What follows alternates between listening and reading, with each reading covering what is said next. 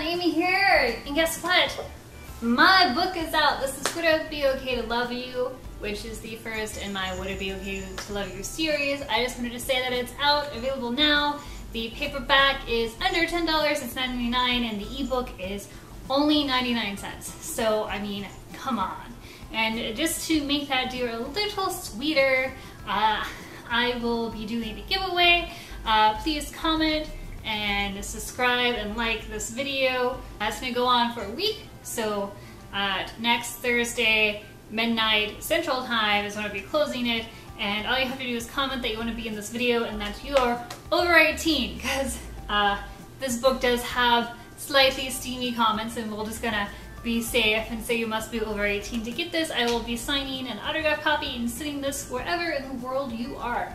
So just like, comment, and subscribe to my channel, and you could win a chance to win this book. And then if you want to know more about it, basically Sato's only long-term relationship is the one he shares with his Gundam collectibles. He dreams about the kind of unconditional love his parents enjoy. If only he could break out of his cell, he might find someone special. Outgoing playboy Aoi has sworn off the relationship. He knows they only distract him from his budding voice acting career. He earns a few loyal fans, and if he keeps at it, he might even earn enough to never worry about being evicted again. When Sato and Aoi meet at the local anime store, there's definitely a spark, but even as they tread carefully, their commitment issues and Aoi's troubling past soon muck things up before they even start. In order for Sato and Aoi to have their happily ever after, they both have to take a leap of faith and hope to be caught. And this is the first in a gay romance series.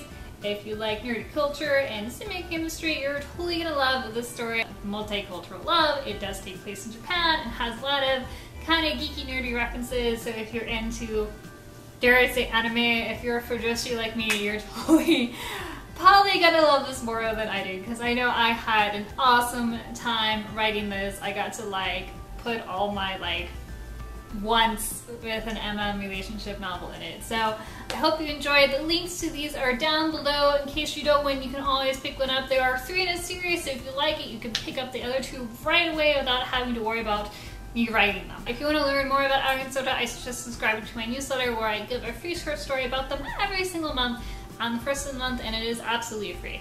So then, good luck on the contest. Remember, it ends Thursday, next Thursday at midnight.